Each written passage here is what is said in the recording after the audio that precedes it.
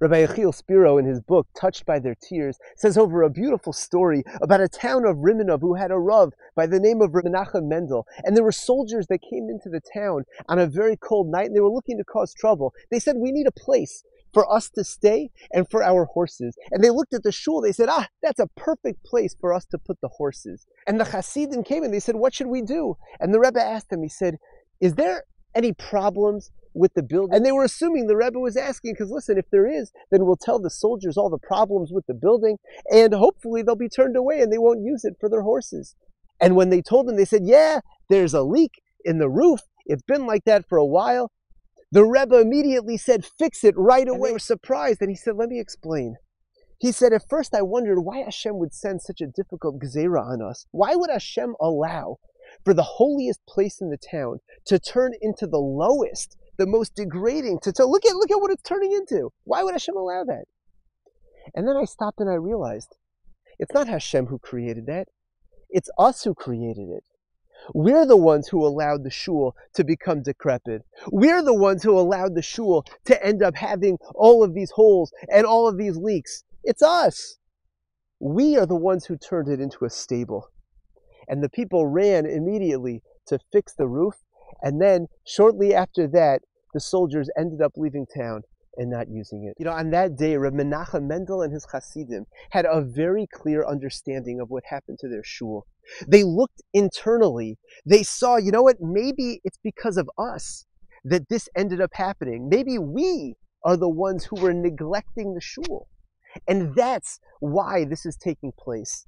You know, it's an interesting thing. When it comes to Tisha B'Av, we call it a moed. It says in Eicha that Tisha B'Av is called a moed. In fact, this has halachic ramifications that we don't say tachanun on Tisha B'Av, even because it's a moed, because it's a holiday. What? Tisha B'Av is a holiday?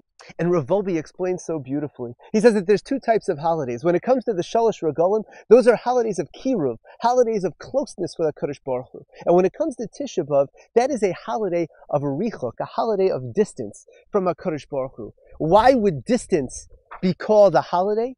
And he says so incredibly. He says because during the times of the Churban, you know what happened to Klal Yisrael? They were in a third level. They were avad cheshbon al nafsham. They completely lost track of what their purpose is and what they're supposed to be doing.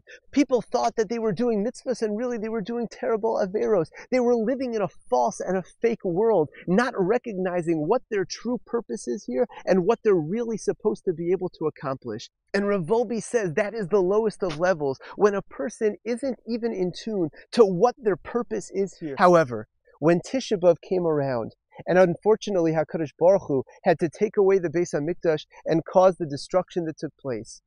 That's when Klal Yisrael recognized so clearly, hey, whoa, there's richuk, there's distance going on. We're really, really far from HaKadosh Baruch Hu.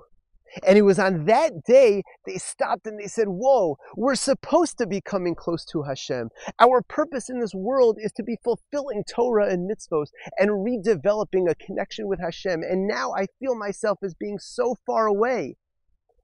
But Rav Wolbe says at least they understood that they were far away. Tisha B'Av is called a moed. It's called a holiday because we recognize that we do have a relationship with HaKadosh Baruch Hu. We recognize that we have a purpose in this world. We recognize and understand that we're supposed to be headed on a certain track of fulfilling Torah and mitzvos and coming close to HaKadosh Baruch Hu. And yes, while it may be difficult to focus on the richuk, to focus on the fact that we fell distant from HaKadosh Baruch Hu, but at the same time, that means that we know where we're supposed to be headed. We know that we are supposed to develop that relationship with Hashem, and ultimately we should see the day where Tisha B'Av becomes a moed of kiruv, of closeness to HaKadosh Baruch Hu.